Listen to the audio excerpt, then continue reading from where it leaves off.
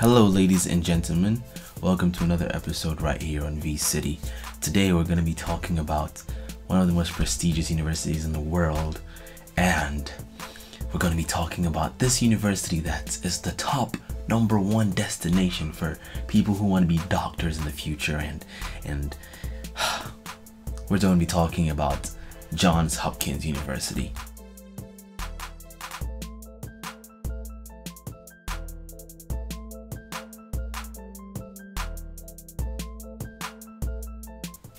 Alright, so Johns Hopkins University is an American private research university. Alright, we've talked a lot about publicly funded universities, but this is an American private university. It's located in Baltimore, which is located in Maryland. It remains the #1 leader in research and teaching. This school is like, if you want to do research, you want to be in academics, this is the school to go to. This is the school to aspire to go to. They have more than 21,000 students in this university, and it's still very competitive to get into. This university was ranked 10th. This university was ranked 10th according to the US and News World Report, and in 2019 it comes in 12th according to the Times Higher Education. So the one thing that distinguishes this university from other universities is the research.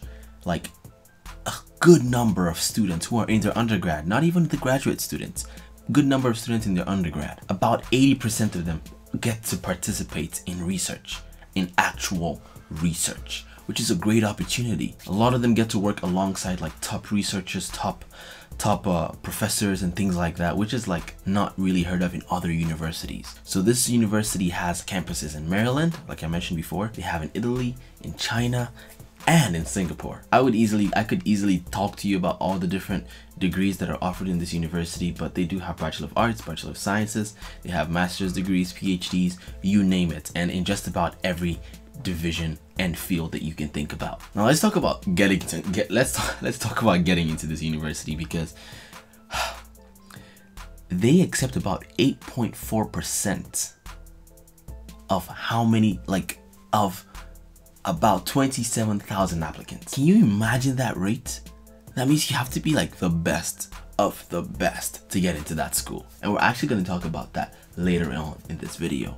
Now, if you get into the university, housing is like pretty good. You got to live on campus. It's almost mandatory to live on campus in your first and second year, which is great. That way you don't have to think about where you got to stay. You can just focus on studying, because going to the school needs you to focus and study. The dorms are usually separated between genders, but now it's like changed up. You can like have co-ed. It's pretty much all co-ed, and that way it's like you can have males and females in the same dorm. However, you get to like choose where you live in your sophomore year, because like a lot of people tend to go off campus and live in nearby apartments and like housing and things like that are just close by to the school, which is typical for most universities. So the truth is that about 45% of the student body lives off campus, and about 55% live on campus. So if you're thinking about going to this school, be ready to spend about $54,000 on tuition.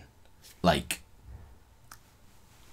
it's expensive. It's pretty expensive, and there are scholarships to universities like this, but it's pretty expensive, and because of its high reputation, you can understand why the price even goes much higher. So what I'm trying to say here is that if you love research, if you like research, if this is what you want to do, then this is the best place for you to go, hands down, because you begin to get into real research in your undergraduate studies. So like, this is the best place for you to go to. It's a research hub and a research powerhouse. There's so many job fairs, there are positions that are being offered. If you apply, it's most likely you would get a position somewhere as a research assistant or a lab assistant or something similar. It's also pretty easy for you to contact professors if you're interested in what they're doing. If you're interested in research, you can contact professors, be like, hey, I like what you're up to, can I join in? It's actually that simple. There's a lot of student groups on campus. The thing about the student groups on campus is that it's not easy to get into.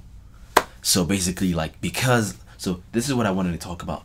Because the school has so many intelligent people that are like the best in their classes, the best of the best, they come in and then they feel like they find themselves in the middle of the pack, and then it feels bad for them, because they were once so powerful in high school, and all of a sudden they were dropped down to the middle, because a lot of people in this school are so intelligent, and that because a lot of people are trying to join groups, join clubs, etc.